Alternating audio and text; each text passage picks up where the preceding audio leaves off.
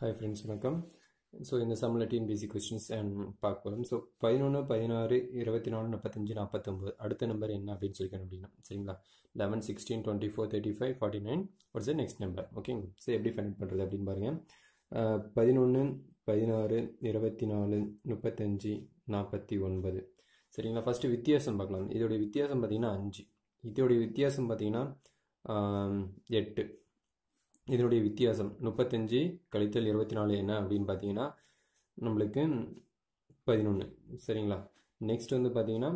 இதனுடைய வித்தியாசம் அப்படின்னு பார்க்கும்போது நம்மளுக்கு என்ன கிடைக்குது 49 - 15 14 சரிங்களா இதனுடைய என்ன வந்து காமனாக இருக்குது சரிங்களா இதுக்கு வந்து பார்க்கும்போது 3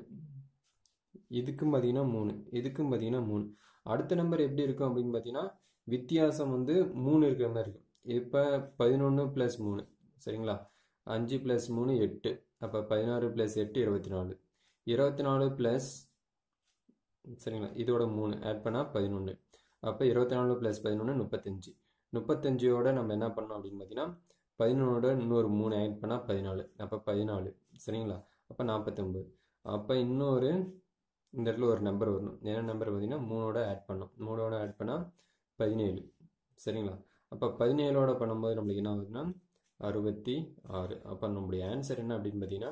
66 ஸோ இது கண்டுபிடிக்கிறதுக்கு நம்மளுக்கு ஸ்கொயர் ரூட் நம்பர் வித்தியாசம் மல்டிப்ளிகேஷன் ஸோ ஏகப்பட்ட மெத்தட் இருக்குது ஸோ ஒவ்வொரு மெத்தடை நம்ம யூஸ் பண்ணும்போது தான் நம்மளுக்கு